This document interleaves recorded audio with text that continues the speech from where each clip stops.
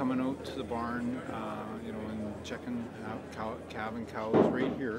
I think for us cattle guys, it's in our DNA, and I think that's the only reason that a lot of us guys have stuck with it as long as we've had. And you know, when I read a pedigree, it's like reading a history book, because it goes back 5 generations within my own family.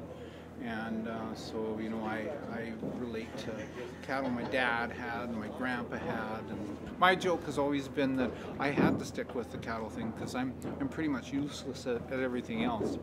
So I had to keep raising cattle because I didn't know how to do anything else. But no, I love what I do. I think that there's nobody that has a passion for the business more than Tom Blacklock.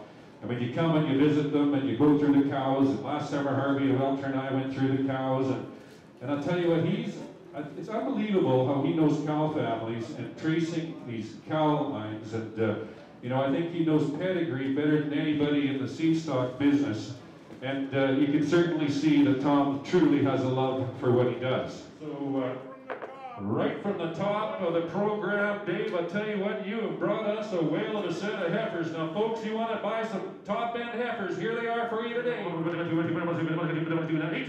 17, 16, 17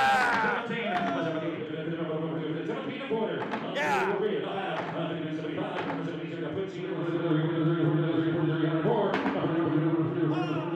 One of the upsides, I suppose, of having such a tough industry to survive in is that the people that are left in it are amazing. You know, they're passionate and they're just good, solid people. And yeah, when we have some successes, we appreciate it because there's been lots of tough years. And, but no, this sale is pretty huge to us, and to have the support that we've had from good cattlemen is very humbling.